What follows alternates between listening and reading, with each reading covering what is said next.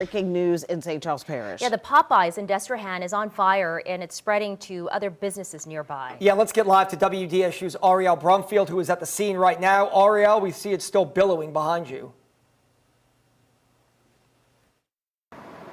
That's right, and I'm going to step out of the shot so you can see what's going on. We are on Longview Drive here in Destrehan. We just talked to the PIO on the phone just a few minutes ago. They say the fire, they do believe, started here at this Popeyes locations, but now it has spread to several other businesses here in this shopping plaza on Longview Drive. Now, the good news is that no injuries were reported, but the cause of the fire is unknown at this time. They're not sure what started it. We do see some folks out and about.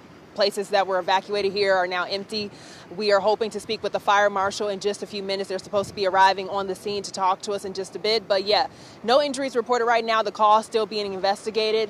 And yeah, as you can see, crews have been out here, we're told, within the last hour trying to knock this fire out. Still a considerable amount of smoke that's been coming through the roof of this fire right now here on Longview Drive. So there are some people around. We're going to hope to just talk to some folks, see what we can get, and of course follow back up with the fire marshal on this. But right now, this fire is still being actively investigated. I'll send it back to you guys.